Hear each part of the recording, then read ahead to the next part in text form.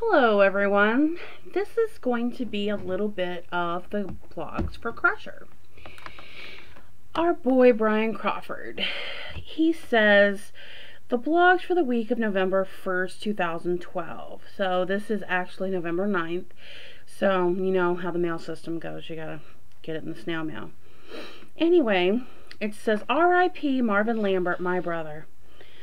2 days ago, I got a letter from one of my fellow wrestling brothers about a sudden death of another wrestling brother, Marvin Lambert, aka brain damage.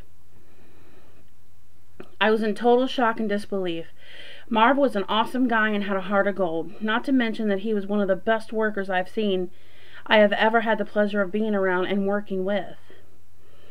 The last time I saw Marv was a couple months before my arrest in 2007. He always greeted me with a handshake, and I just enjoyed being around the guy. So many good wrestlers and people, for that matter, have fallen to suicide, and I wish I knew how we as human beings could fix this problem. I was sent many blogs to people from the net saying that when things get bad, just go seek a friend. I cannot tell you how many times in here I have had those thoughts cross my mind. But then I went and found a friend or someone who could just listen, and I got through it, and I felt better the next day. Life can be tough. I can attest to that. But we all got to pull each other up when times get hard. There's just too much ugly in our world, and being a man who is a witness of that ugly on a daily basis, I'm here to tell you that it is tough. Marvin Lambert was a true friend, and I, for one, will miss him dearly. I know I speak on behalf of my brothers from the ASWA, CZW, and IWA, and many other indie feds. It broke my heart to learn of this tragedy when I read the poem from the pamphlet for his calling hours. I was just crushed. As an encourager in the Horizon program, I decided to talk to my guys about the grief the next day. I told them the grief is hard, so we prayed for Marv's family and those affected by his loss. I told stories about the good times with Marv and even cried a little. It's gonna take some time to heal, but I trust I will see Marv again one day in that big ring in the sky. May you rest in peace, Brother Marv. I'm gonna miss you. You may be gone, but you will never be forgotten. Much love, Crusher. Okay, now Crusher also has some food for thought. He says, the beauty of individuality is the unique ability to see someone or something, whether they are abstract or concrete, and it is not what we don't know, but what we know that isn't so.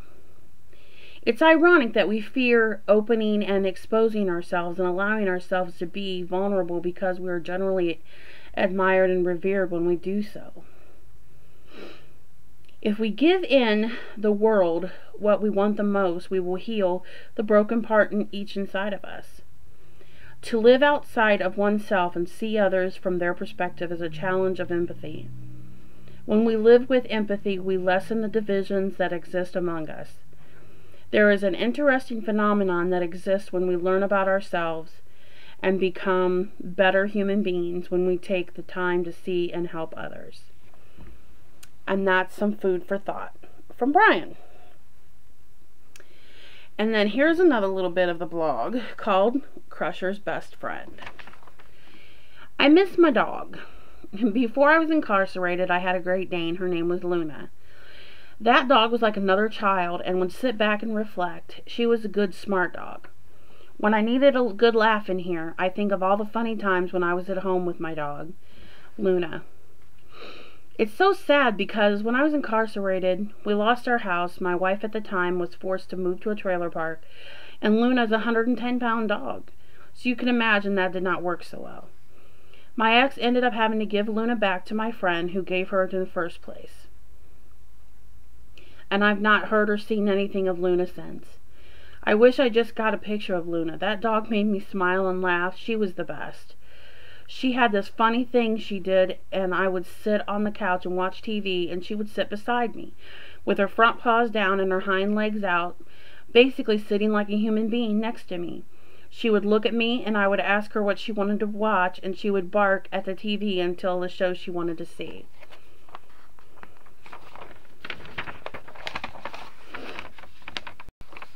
It was hilarious.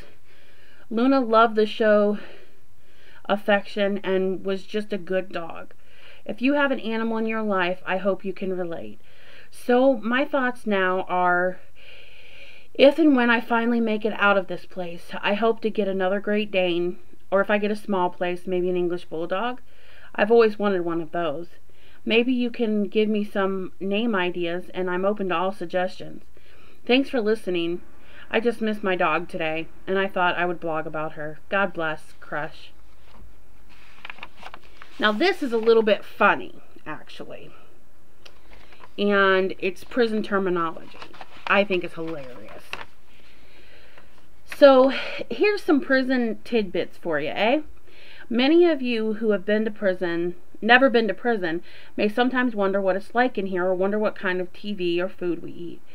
I figured I would give you a little rundown. When it comes to TV, it's not all that. If you go back to the time 20, 30 years, it's kind of the TV we get. We have 25 channels in one house prison movie channel.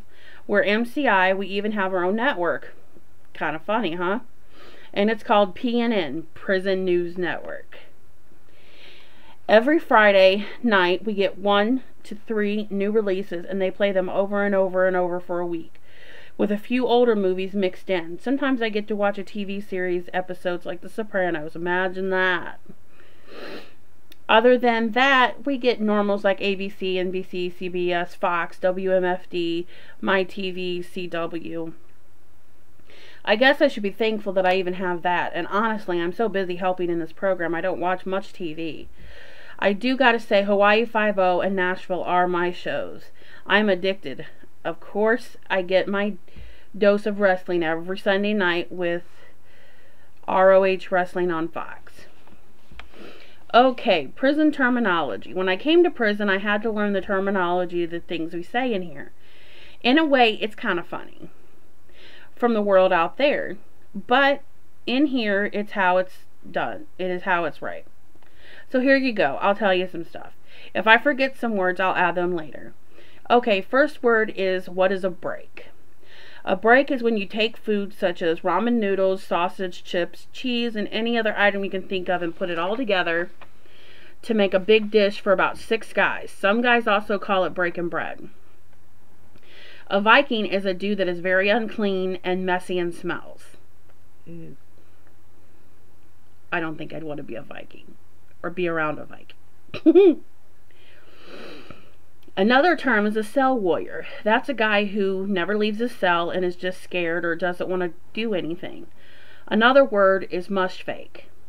When a guy makes something from scratch or by hand with any kind of item he can find, he's a mush fake item. Some guys can make some really cool stuff out of nothing. Another word is bitten. Bitten is just how a guy does his time. How a guy does his bit is basically his way of life. There is no money in prison, so no money in here is paid for the way of... The money in here is paid by the way of Debbie's. Yes, little Debbie's. Like ramen noodle soups. And it's also called zoom zooms and wham whams. Other words like hitting a lick is when a guy may be given a lot of stuff from someone who's going home, or if someone steals and gets a lot of stuff. Pretty sad, but true. When a guy gets stole from, they call it kicking the box, where you keep all your stuff in boxes in here. If someone don't like it, they may kick your box and hit a lick with your stuff. That's just how it is.